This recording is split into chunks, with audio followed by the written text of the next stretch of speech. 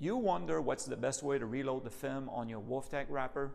In this video, I will explain how to change the film roll, but I will also share some tips on how to expand the lifetime of your film clamp.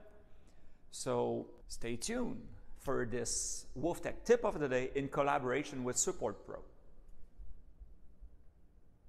Bonjour, my name is Jean-Luc and I'm a programmer here at WolfTech.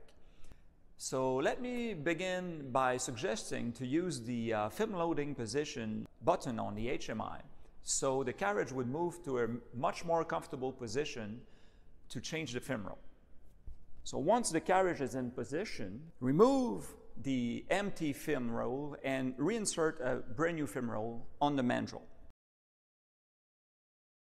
Once this is done, press the gate latch release button to open the carriage gate.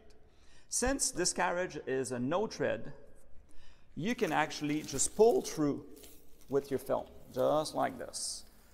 Pull enough length to reach the clamp, and you can just easily open the clamp with one hand and just insert the film in the jaw just like this. I'm going to ensure that I have a clean web into the carriage, and then I'll just gently push and allow the pre-stretch roller to push the film into the in between the rollers, in fact.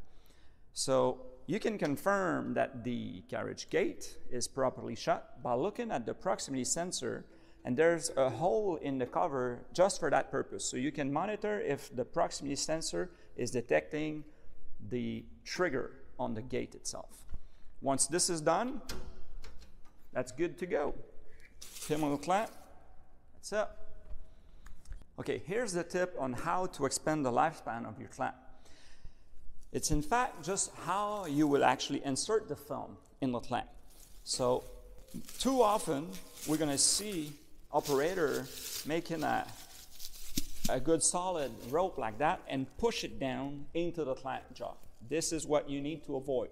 So pushing down like this will actually create friction on the inserts, and that's where you're going to get a lot of wear and tear over time.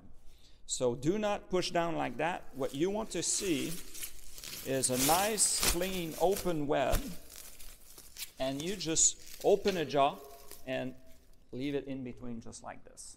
That's the way to go.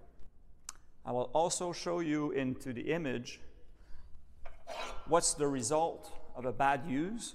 So I'll get a close-up on these jaw. So these jaw are the ones that have been abused by operators before. So that's it for today's tip of the day. If you have questions or if you need information about your WolfTech system, please don't hesitate to contact us here at WolfTech, and our customer service team will gladly assist. Thanks for watching and have a great day.